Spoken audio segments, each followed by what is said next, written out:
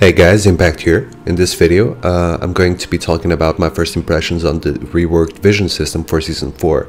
There are some pretty big changes coming our way, so in order to get the information out best way possible, I'll divide the video in two parts. First, I'll tell you what has changed, and then I'll analyze the changes and let you know what this means for everyone, focusing a little more on the support's point of view.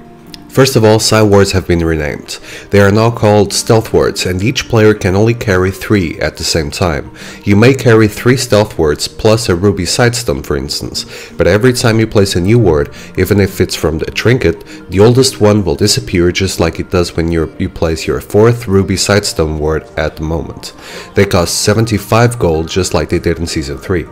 The vision ward suffered the most drastic changes. You are now limited to a single vision ward and you can only carry 2 of them at the same time in your inventory.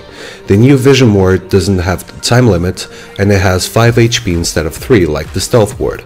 However, it is indeed visible. This means that anyone who sees the vision ward can actually remove it without the need of true sight. It has the same behavior as any champion. You can't see it if it's in the fog of war or even inside an unwarded bush, but you'll be able to see it as soon as you get close to it. Oracle's elixir has been removed from the game as well, so if you're looking for a way to clear the enemy vision over your team, you'll have to find another way of doing it. The purpose of the removal was to slow down the snowball effect that a team would get as soon as they bought the oracles before their enemies did. And finally, we have the trinkets. There are 3 at your disposal, and everyone will be able to get theirs at level 1 since they're free. You do have to get them from the shop, however. The trinkets have 3 stages, the first one being the one you get from the shop for 0 gold, the second one being an automated level up as soon as you reach level 9, and the third one will actually cost you pretty much the same as boot enchants, 475 gold. Each level will grant your trinket either an additional effect or a larger range of its active. Also, you won't be able to use your trinkets for the first 90 seconds of the game, and selling them will disable your trinket use for 180 seconds, even if you buy a new one. So let's talk specifics. First off, we have the warding totem. You'll be able to use it to place a stealth ward that lasts for 60 seconds, much like an explorer ward.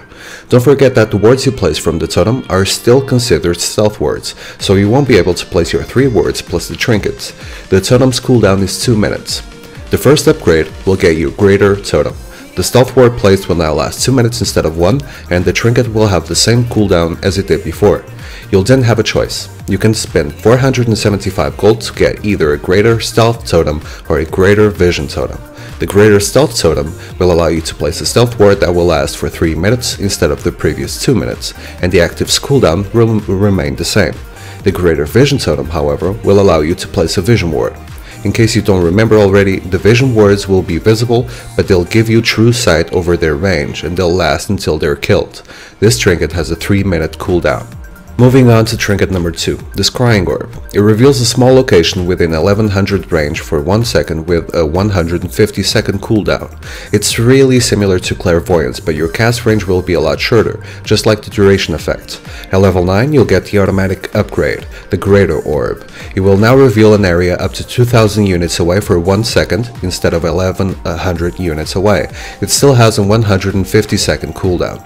If you choose to spend the 475 gold to upgrade it, you'll get the Far Side Orb, and it'll reveal an area up to 2500 units away for 1 second with a 90 second cooldown. Last but not least, we have the Sweeping Lens Trinket, which reveals and disables nearby invisible traps and wards for 4 seconds in a small radius with a 3-minute cooldown. Now, this trinket won't actually delete traps and wards by itself, but they won't be active for the duration of your trinket either, meaning you'll be able to clear Timu's mushrooms without accidentally stepping on one, for instance.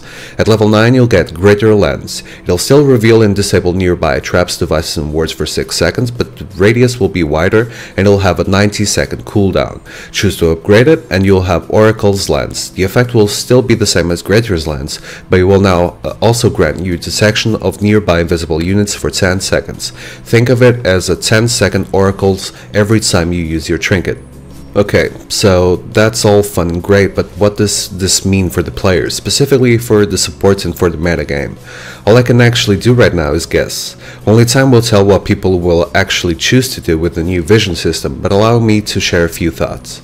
Everyone will have some sort of vision granting mechanism. The trinkets will make sure of that.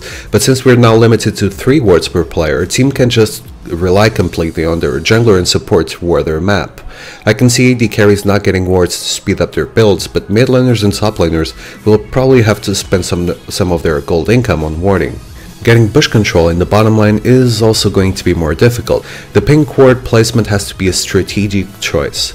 You can use your sweeping lens trinket to help out in that regard, but it has a 3-minute cooldown level 1, so your enemies will be able to just place another ward if you don't have a pink ward with you.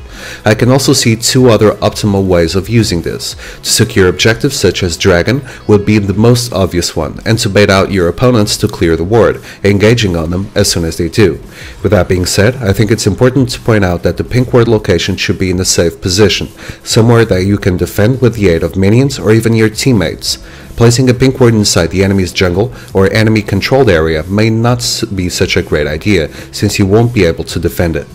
Remember that the pink ward will be the most reliable source of true sight that you'll have at your disposal. Your other alternative is the sweeping lens trinket and upgrades. I'm guessing this will be the favorite trinket to have on supports for bush control and on junglers that focus greatly on ganking. Junglers that focusing on counter jungling rather than ganking can also opt for the scrying orb for scouting ahead of time. This may also get picked up by mid laners who wish to roam a lot, like Zed, Ahri or Kassadin. If the solo laners are looking for a more safe laning phase, they should also consider getting the warding totem and upgrading it as soon as possible. The AD carries will have all choices at their disposal as well.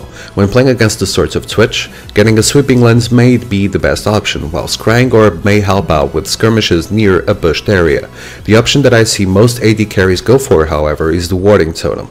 It'll help defending against ganks when the support runs out of wards, as well as skirmishes near bushes, since it can actually grant sight over them for a longer period of time. You can also adapt your trinket purchases according to your team comp and the enemy team comp. If for instance the enemy team has a Rumble, a Nivea, or something that can really shine in fights in narrow places like the jungle, maybe getting multiple scrying orbs can give you the upper hand. I can also see champions with stealth-based skills or skill sets shining a lot more in Season 4. Teemo can also become one of the worst nightmares to face in Season 4 because of his mushrooms. Players will probably start to look for champion picks that will help out with the lack of true sight. Nidalee's or Caitlyn's traps are definitely alternatives.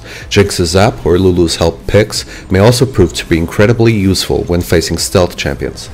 All in all, League of Legends will probably become a more fast-paced game, much like Season 2, with a lot more room for counterplay. With the ward limits per player, vision ward limits, Oracle's elixir removal and sweeping lens introduction, the laning phases won't be as safe anymore. Wards and vision wards will have to be placed strategically and at the best time possible.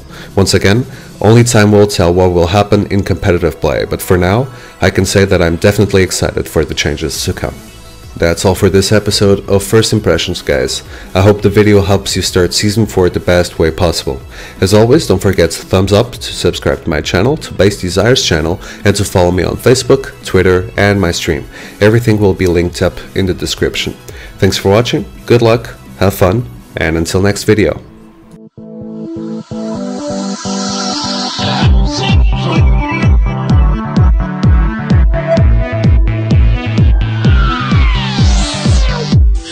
Working hard, but it's hardly worth it.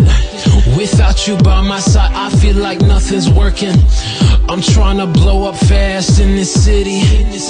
At the same time, make some cash from ambition. See, I got this vision. My clique will rule the nation.